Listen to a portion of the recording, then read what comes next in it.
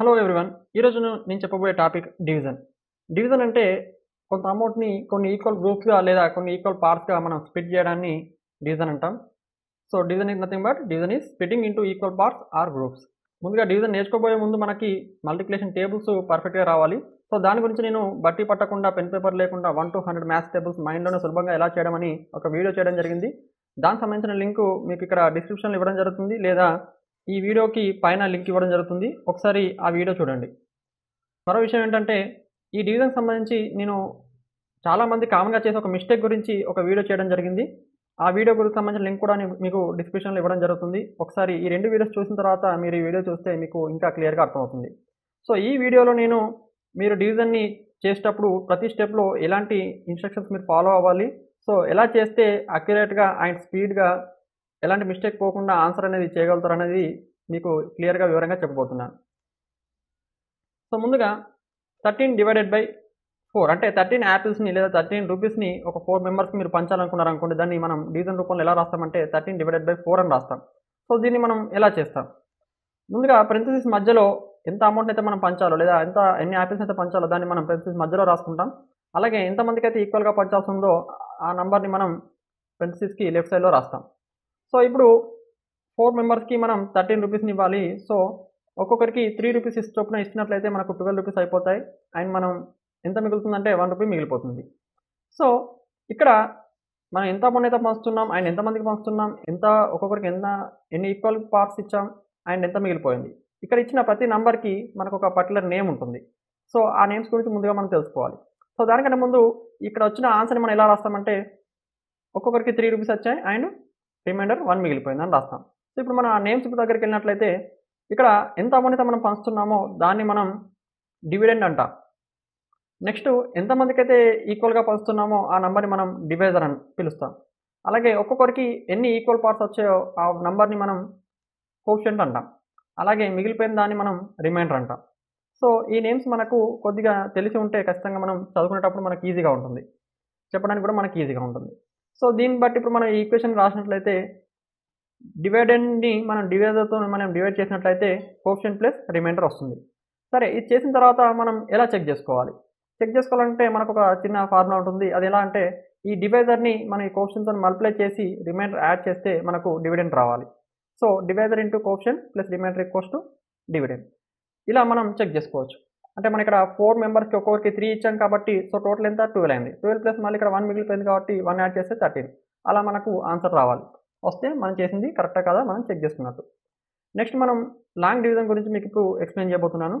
So, ఇప్పుడు ఇంత పెద్ద నంబర్‌ని మనం 12తో డివైడ్ చేయడం ఎలా? సో, మనం ఎలాంటి స్టెప్స్ ఫాలో కావాలి? ఇప్పుడు చూద్దాం. ముందుగా మనం దీన్ని పారెంథసిస్ మధ్యలో రాసుకుంటాం. సో, 12ని లెఫ్ట్ సైడ్ రాసుకున్నాం. ఇప్పుడు మనం ముందుగా 4 తీసుకుంటాం. సో, 4 అంటే మనము 12 మెంబర్స్‌కి 4 రూపీస్ ఇవ్వలేం కాబట్టి సో, నెక్స్ట్ ఈ 2 డిజిట్స్ కలిపి తీసుకుంటున్నాం. సో, 49. 49 తీసుకున్నట్లయితే ఇప్పుడు 49 అనేది మనకు 12 టేబుల్‌లో ఎప్పుడు వస్తుందో మనకు తెలియాలి. అంటే 12 మెంబర్స్‌కి ఒక్కొక్కరికి ఎంత ఇవ్వచ్చు మాక్సిమం అనేది మనం తెలుసుకోవాలి. మాక్సిమం ఎంత ఇవ్వచ్చని తెలుసుకోవాలి. సో, దానికోసం మనకు 12 టేబుల్స్ రావాల్సి ఉంటుంది. సో, 12 టేబుల్ గనుక మనం తీసుకున్నట్లయితే ముఖ్యంగా మనకి ఇందులో ఈజీగా వచ్చేటి ఏంటో మనం ముందుగా రాసుకోవాలి. సో, 12 వన్సా వస్తుంది అండ్ 12 టెన్సా వస్తుంది. అండ్ మనకి 12 ఫైవ్స్ అవ్వడం మనకి ఈజీగా వస్తుంది. ఇది ఎలా అంటే నేను ఇంతకుముందు చెప్పాను కదా ఒక మ్యాథ్స్ టేబుల్స్ వీడియో అని చెప్పి ఆ వీడియోలో ఒకసారి చూడండి మీకు అర్థమవుతుంది. సో, ఇక్కడ 120లో హాఫ్ 60. సో, నెక్స్ట్ 12 టూతో కూడా మనకు అంటే ఎనీ టేబుల్ మనకి 4 విషయాలు మనకు తొందరగా చెప్పొచ్చు. 4 క్యాలిక్యులేషన్ మనం తొందరగా చెప్పొచ్చు. నెక్స్ట్ మన 49 ఉంది. 49 మనం ముందుగా ఎస్టిమేట్ చేయాలి. ఇందులో దేనికి దగ్గరగా ఉందని. సో, ఇక్కడ 120కి దగ్గర ఉందా, 60కి దగ్గర ఉందా లేదా 12కి దగ్గర ఉందా? 60కి దగ్గరగా ఉంది అన్న విషయాన్ని మనం గుర్తిస్తాం.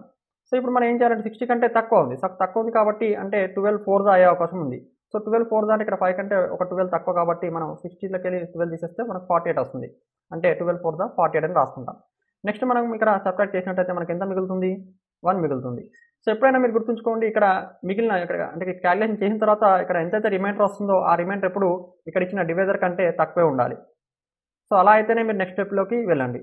ఇక్కడ గనుక ఒకవేళ 12 కంటే ఎక్కువ వచ్చిందంటే మనం ఇక్కడ నెక్స్ట్ టేబుల్ తీసుకోవచ్చు. అంటే మనం ఏదో క్యాలిక్యులేషన్ మనం తప్పు చేసాం. ఇంకా ఎస్టిమేట్ సరిగ్గా చేయలేదని అర్థం. సో, ఆ తర్వాత ఏం చేస్తామంటే నెక్స్ట్ ఉన్న డిజిట్ మనం తీసుకుంటాం.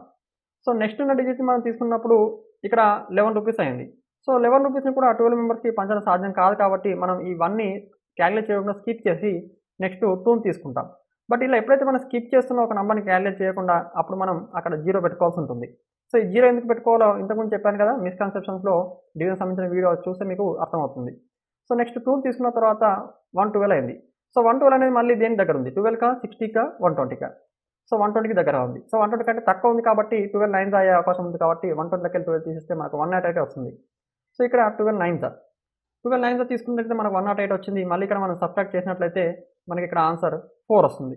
రైట్, 4 ఎలా వచ్చిందంటే ఇక్కడ మీకు 8 అంటే ఇంకా 2 రూపీస్ కావాలి, అండ్ ఇక్కడ ఇంకో 2 రూపీస్ అయితే మనకు 12 అవుతుంది. సో అలా 4 వచ్చింది. నెక్స్ట్ మనం 3ని మనం ఇంకో డిజిట్ని మనం తీసుకుంటున్నాం.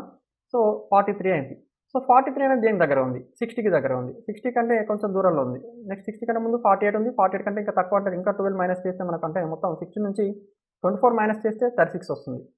సో 12 3 36. మళ్ళీ ఇక్కడ సబ్ట్రాక్ట్ చేసినట్లయితే మనకి 7 రూపీస్ మిగులుతుంది. రైట్, సో ఇక్కడ 6 అంటే 4 గుర్తురాలి, 4 + 3 7, అలా మీరు తొందరగా చేయొచ్చు. అయితే నెక్స్ట్ మనం ఇంకొక డిజిట్ని తీసుకున్నాం, 2 తీసుకున్నాం, మొత్తం 72 అయింది. సో ప్రతిసారి మీరు ఇక్కడ చెక్ చేసుకుంటున్నారా, 7 అనేది అక్కడ 12 కంటే తక్కువ వచ్చింది, ఇక్కడ 4 అనేది కూడా 12 కంటే తక్కువ వచ్చింది. సో మనం చేస్తుంది కరెక్టే. నెక్స్ట్ 7 మనం 2 దించుకున్నాం. సో 72 అయింది. సో 72 అనేది దేని దగ్గర ఉంది, మళ్ళీ 5కి దగ్గర, ఇంటూ 5కి దగ్గర ఉంది, అంటే 60కి దగ్గర ఉంది.